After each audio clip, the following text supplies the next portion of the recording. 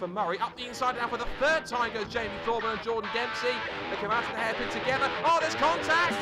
Around goes Thorburn. Dempsey's off with damage. Now is that their race over or can they rejoin? Race leaders heading away from us, so Wingfield coming under pressure. Now the back end steps out. Wingfield is off and he's going to glance into the tyre barrier, and that's a top 10. Particularly happy to me. Oh, that's also a not very happy MG, spearing off into the back at high speed. That is a big shunt indeed for Ethan Cook in the MG Midget.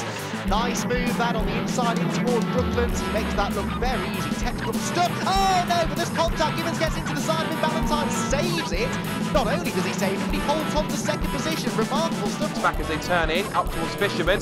Davidson goes up the inside for a move. They're turning to the corner together. You make it up there. They touch. There's contact.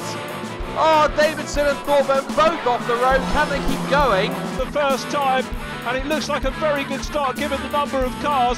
Oh no, but we've got grabbing the grass there was Bruce Whitfield in white. James Griffith comes out in sympathy. We've got other cars avoiding action. Look at the bottom of the hill. Cars on the gravel. Davidson wants to pound around the outside. He's past McLennan. Is he going for Cooper? Oh, never mind about that because Cooper's off. Cooper's been hit, I think, by Hugh Ellis. A front row starter who have done very well, and that's a problem for Danny Hobson. Fourth in the championship, Danny Hobson is off. Oh, and in as well goes Jason Ballantyne. Burns, and he's lost quite a bit of ground there on that particular lap. Here are the Future Classics. Oh, and drama. Two cars going around. Unfortunately, the 16 Fiat Punto is one of them, and that is Stephen Martin. Friesen that leads. Close for third place. Looking up the inside line is Vincent in a 75, and bang! Off they go. Vincent's off. James Griffith in red is off as well, and into the gravel. They're a fair way off.